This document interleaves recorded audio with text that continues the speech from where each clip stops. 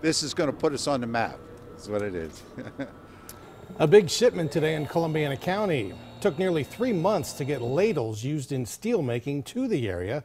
They weighed roughly 40 tons apiece. Took some special equipment to get them to their final destination. 27 First News senior reporter Jerry Ricciuti was in Wellsville this morning to watch as the cargo was unloaded. We started work on this project, I think, back in June.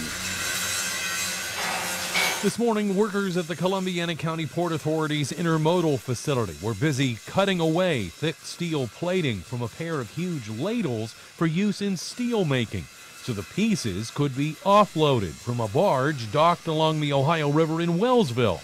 It took about 3 months for the shipment to arrive here from China.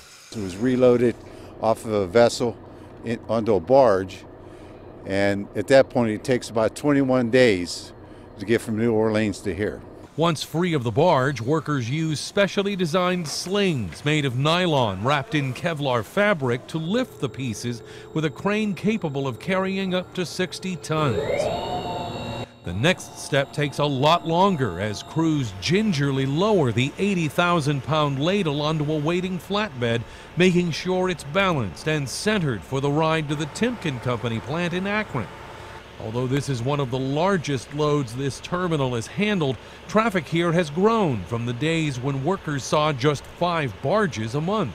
I peaked out this year in September, and I did approximately 50 barges in 1 month. And as one of the last deep water ports in the region, directors predict 2019 will be even busier. With the cracker plants being built in Beaver, Pennsylvania, and the PTT commits in Belmont County, we're geographically blessed to be right in the middle on the Ohio River. Meaning more contracts for this facility. In Wellsville, Jerry Ricciuti, WKBN 27 First News.